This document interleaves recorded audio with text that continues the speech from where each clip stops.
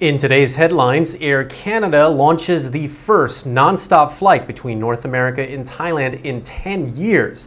The Prime Minister accused of using the emergency decree to crack down on protesters, and police given new power to arrest motorists that refuse to pay ticket fines. That's all coming up in today's program.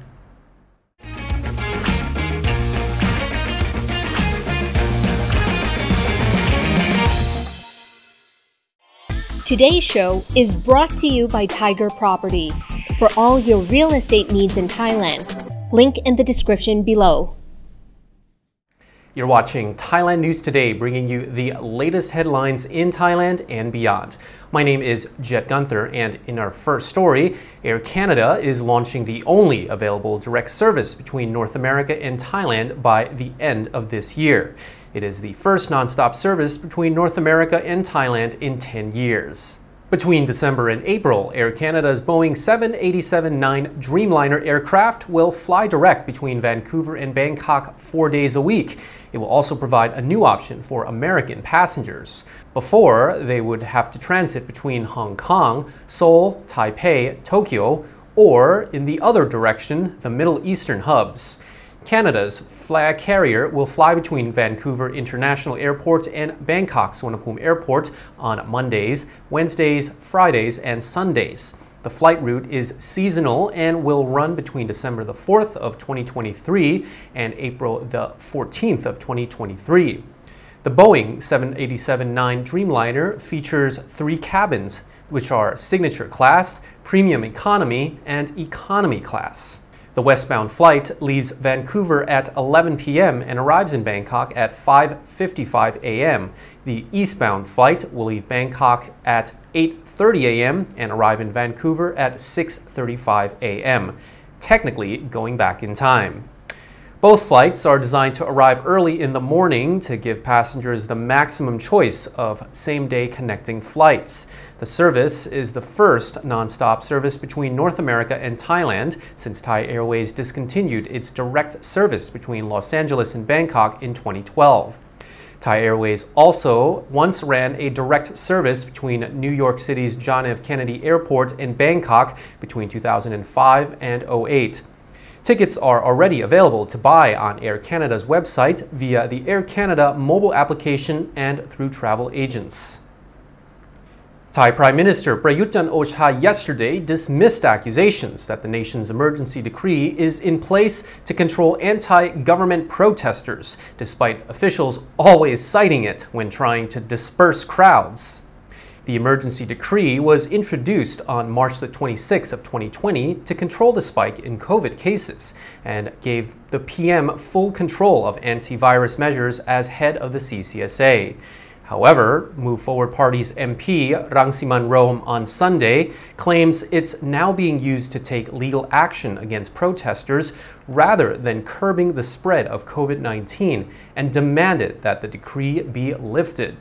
Rangsiman says the government had eased a number of pandemic restrictions, including allowing people to take off their face masks in open air spaces from July the 1st, so there was no need to maintain the decree. The government has extended this decree 18 times over the past 2 years, despite the current dramatic drop in coronavirus cases and the easing of pandemic restrictions since the start of the year. But Prime Minister Prayut hit back at the Move Forward MP's attack and said the emergency decree is still needed, but added the cabinet will reassess the situation when the time is right. He said overcrowding at immigration checkpoints is a worry and some COVID restrictions need to be kept in place so there is no resurgence of cases. A new regulation has given power to the Royal Thai Police to arrest people who fail to pay their driving penalties on time. If a motorist receives a ticket, either in person or by mail, they generally have to pay the fine within 15 days. If a driver fails to pay the fee before the deadline, they will receive a reminder from the police after 15 days. Motorists then get another 15 days to pay the charges. They can pay online through the Krung Thai Bank, at convenience store registers, by mail, or at police stations across Thailand. If the fine is not paid after that notice, drivers could be served with up to 2 summons by authorities. After that, the police will ask a court to issue an arrest warrant if drivers do not comply with the 2 summons. The step was introduced when it was discovered that many drivers were refusing to pay their charges and continued to break traffic laws. Offenders can now be arrested anywhere in Thailand once an arrest warrant is issued, even if they are booked on a flight to leave the country. An arrest will give the motorist a criminal record, which could affect their credit score and future job opportunities. It would also make certain legal procedures more difficult for them. The Royal Thai Army has lifted its boycott of e-commerce platform Lazada. I know, I also forgot that they were boycotting it. The company, owned by the Alibaba Group, was banned from delivering parcels to military premises all over the country for a total of 42 days because of an offensive advert which they claim to be insulting to the Thai royal family. The Thai military warned soldiers of penalties if they ordered goods from Lazada.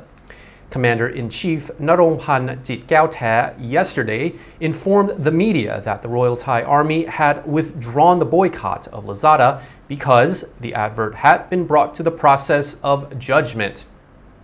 Narongpan added that the Royal Thai Army would lift the ban on Lazada from July 1st as a goodwill gesture and to boost the nation's economy.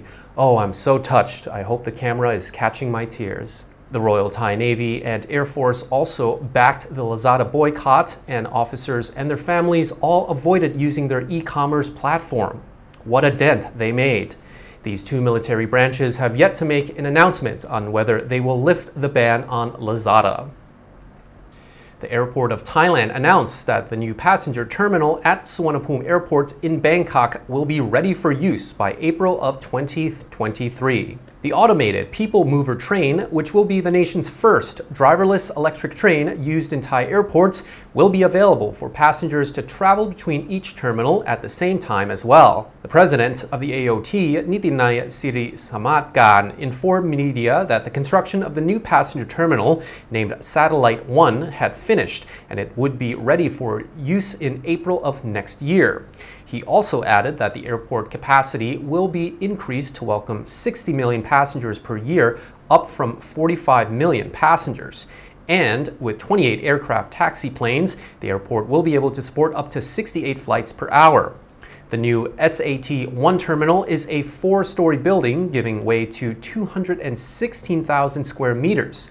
The B2 floor is for the APM trains, the B1 floor is for the airport office, the G4 is for a conveyor belt, the 2nd floor for arrivals, 3rd floor for departures, and the 4th floor is for restaurants. The APM will be ready for use at the same time as well.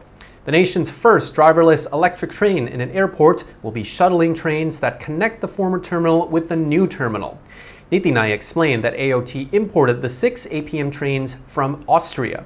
Each train has 2 compartments available to welcome 210 passengers per trip or 5,900 passengers per hour. Each train will be tested until they are officially ready for service to ensure its safety, stability, and punctuality. Nitinai says no problems have been reported since the AOT started its trials. And that's all for our report from Thailand News Today. The show will be back tomorrow. Meanwhile, you're now up to date on the Thaiger.